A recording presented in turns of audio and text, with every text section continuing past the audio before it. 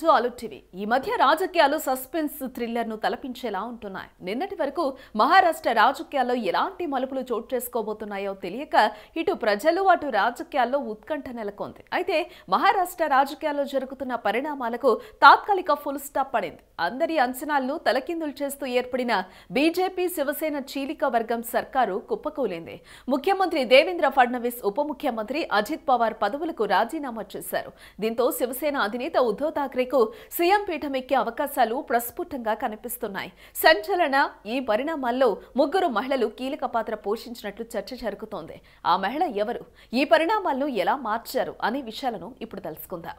ప్రత్యక్ష ఎన్నికలకు దూరంగా ఉన్న థాక్రే కుటుంబం నుంచి తొలిసారిగా పార్టీ రథసారథి ఉద్ధవ్ థాక్రే తనయుడు ఆదిత్య థాక్రే పోటీలో దిగారు. బీజేపీకి తోక పార్టీలా ఉండటం కంటే గోదాలోకి దిగి తేల్చుకోవడం అనే ఎజెండాతో ఆయన ఉద్ధవ్ సతీమణి పోటీకి దించినట్టు సమాచారం.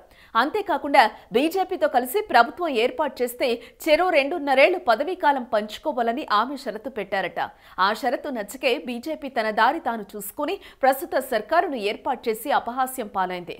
ఇక మరో మహిళ సంచలన రీతిలో పార్టీకి షాక్ ఇచ్చి బీజేపీకి మద్దతిచ్చి ఉప ముఖ్యమంత్రి పదవి పొంది అంతే అనూహ్యంగా రాజీనామా చేసిన అజిత్ పవార్ పిన్ని ఎన్సీపీ అధినేత శరద్ పవార్ సతీమణి ప్రతిభ. అజిత్ తిరుగుబాటు నిర్ణయం సంచలనంగా మారడం, శరద్ పవార్ ప్రభ మసకబారుతున్న తరుణంలో ప్రతిభ ఎంటర్ అయ్యారు.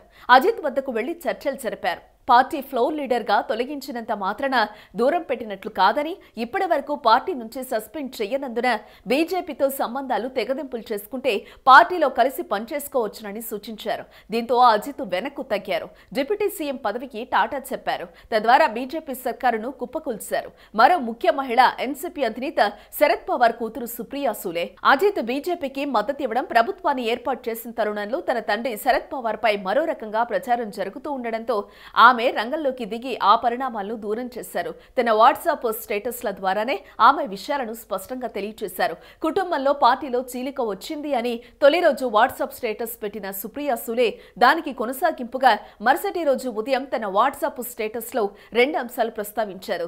గుడ్ మార్నింగ్, ఎప్పటికైనా విలువలే గెలుస్తాయి. నిజాయితీ, కష్టం వృధాగా పోవు.